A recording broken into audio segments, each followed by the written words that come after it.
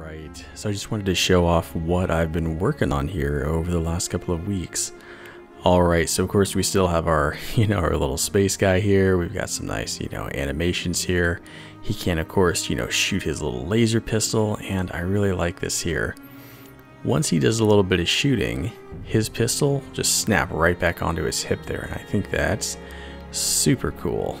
I really like that.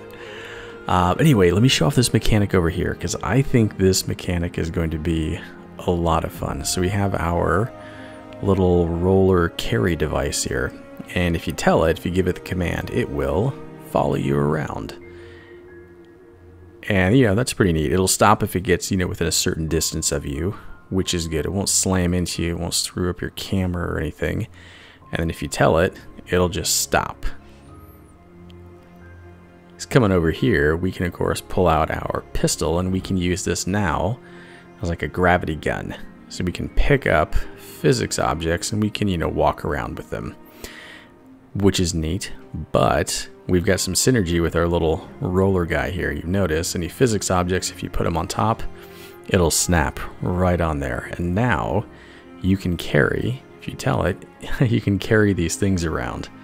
It'll follow you as you traverse the level. I've got it working with our little launch pad right here, so you can go ahead and launch your thing up there to try to get some verticality, get some movement in there. One more little piece of interest here is if you launch it, you can actually attempt to get it to float. The object it's carrying right now is a little bit too heavy for it to float. It still tries.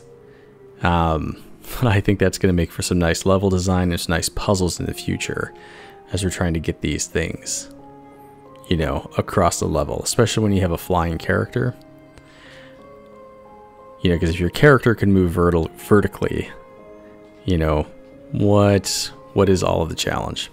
Anyway, pretty nifty. So I went on over to nasa.com.gov, and they have pretty much everything they've put up into space. They have a model. Hey, stop following me. They have a model of it. Everything they have is unfortunately in .3ds. I don't use 3ds Max, so you'll have to do some conversions there. But it was really fun just to kind of download everything and take a look at it. In the end, I decided not to go with their direct model. One, because that's cheating, and two, it just seemed like more fun to just go ahead and kind of make your own, or make my own version, my own stylized version. And I think as you're looking at these two here, it's obvious they're part of the same set. They go together, they belong together, which I like. Okay, enough of that. Let's go ahead and take this out for a spin. So of course you can just go ahead and get right into the shuttle here, and you can take it out. And I like that. I think that's pretty fun. I think this is going to make for some really kind of interesting, kind of fun, kind of, dynamic levels. Yeah, pretty nifty.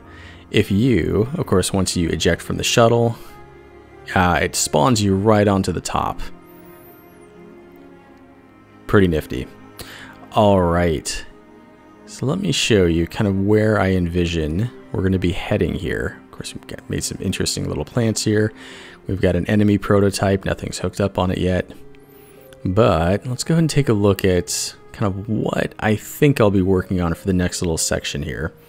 And it'll take just a second to load up. Here we go. So now we have kind of our level here. Ooh, we've got the lights a little bit too bright coming off that shuttle, don't we? In any case, we have a space station.